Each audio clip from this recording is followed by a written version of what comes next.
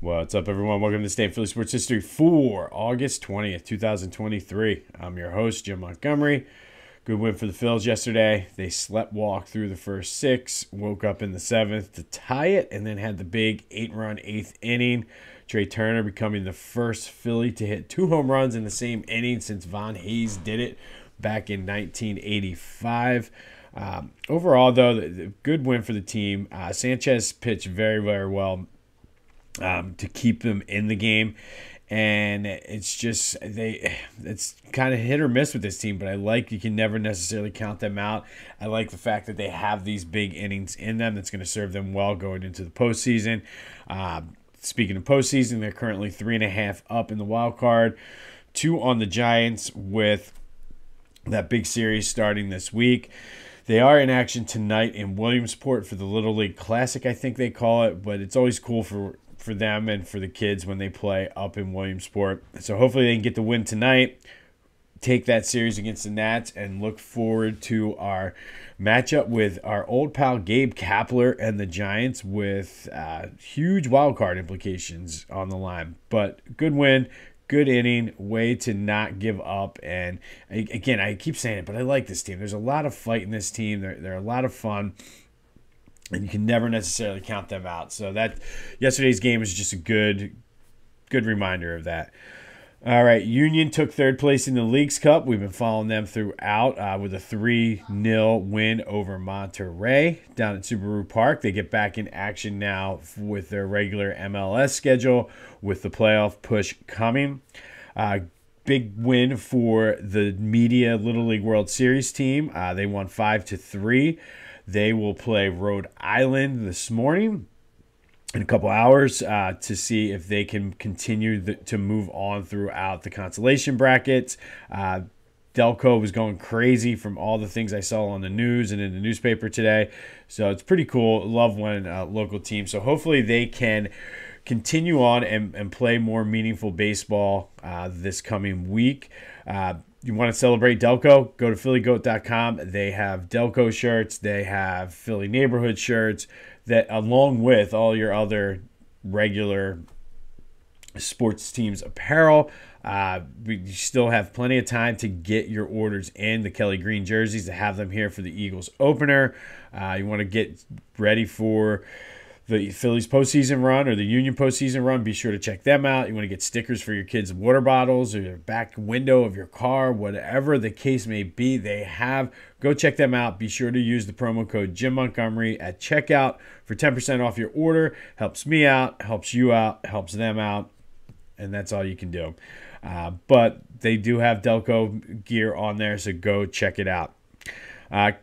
Eagles cut Greedy Williams yesterday, and I don't necessarily think that's a shocker, just with what you've seen in the preseason. They had signed him sort of on one of those prove-it deals anyway. They did place Tyree Cleveland, Zach McPherson on waivers. Both of them are injured, and they fully expect them to clear waivers, come back on the team, and be placed on IR. They had to make this move for roster reasons because they need the roster spots. They also, it looks like Aaron Sipsis is going to be the punter, which I don't necessarily think there's any surprise there. It's tough. I think you got to look at a lot of what happens in practice with punters and kickers because I didn't really notice either one way or the other. But that's our Eagles update for today. No new news on the James Harden front. I know there's been more and more, and I don't know if it's just speculation, people throwing things out there. But it seems like there's starting to become more and more Joel Embiid kind of trade chatter. So we'll see. Like the last I saw, I think it was Wojnarowski put it out there, but that secretly Daryl Morey is hoping that Joel Embiid asked to be traded so they can start a rebuild.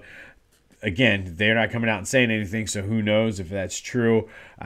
Wouldn't necessarily be surprised. I mean, I think at this point I'm kind of moving more and more into the blow it up camp and start over fresh. Process part 2, if you will.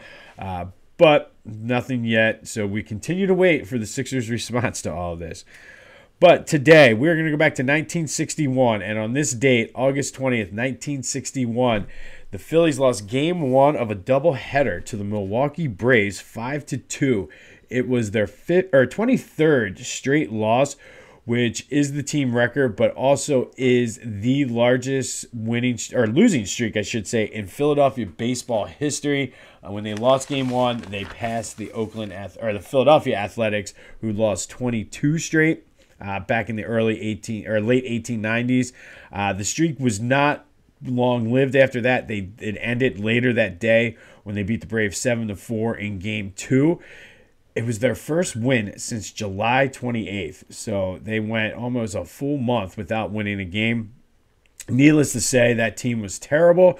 47-107, 46 games back, which is just ridiculous.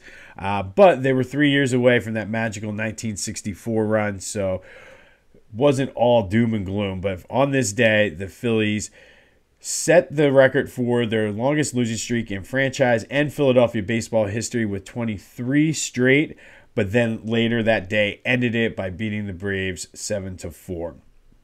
All right, today's 31 questions in 31 days. It's a package deal. And we're going to look at the veterans on the line, Brandon Graham and Fletcher Cox, and basically, are they going to be able to continue to perform at the level they have been? Both are going to be free agents at the end of the year, and truthfully, I don't see any reason why they won't. I mean, they provide that veteran leadership. They are basically the old heads on the defense that everybody's looking up to, and I mean, they're hyped about what they're seeing from Jalen Carter. They're hyped from what they're seeing about all the guys the young guys who are going to take that mantle and pass it on and really step up. And I think because there's so much depth on that line, there's no reason to think that they can't do it. I mean, Brandon Graham had his best season, arguably, as a professional last year. So who knows? I mean, how much they have, as long as they can stay healthy. And the fact that they're going to be rotated in so much, there's no reason to believe that they won't stay healthy. I still think the sky's the limit, and the way they are going to be able to have that rotation, there's no reason to think that they can't come in and be part of a rotation and provide some guidance to the young guys, but also production on the field. They're fully capable, and I expect them to be productive players this year. So definitely looking forward to what they have. By the way, I'm still looking for the Kelly Green Brandon Graham jersey, the official one. So if you can see it out there, you know where I can get one. Let me know. Hit me up in the comments. Send me a message, whatever you need to do. I need to get my hand on one of those Brandon Graham Kelly Green jerseys. But as I mentioned, I fully expect them to do well and be an integral part of the defense this year. After this year, who knows? Like, you don't know what the contract situation, health, what they want to do even. I know Brandon was interviewed on the preseason game the other night. Didn't really hint at anything, but you can tell he's publicly said before he would like to retire here. So maybe this is it for him. Send him out on a swan song. Who knows? But as far as I'm concerned, he still is responsible for the greatest moment in Philadelphia sports history with the strip sack. All right, on this day, the Phillies extended their losing streak to 23 straight games before finally winning the second game of the doubleheader, snapping it. But they still finished almost as many games back as wins they had that year. Speaking of the Phils, though, they're looking to win that series today against the Nationals up in Williamsport. Looking forward to that. Union looking forward to getting back into their regular MLS schedule.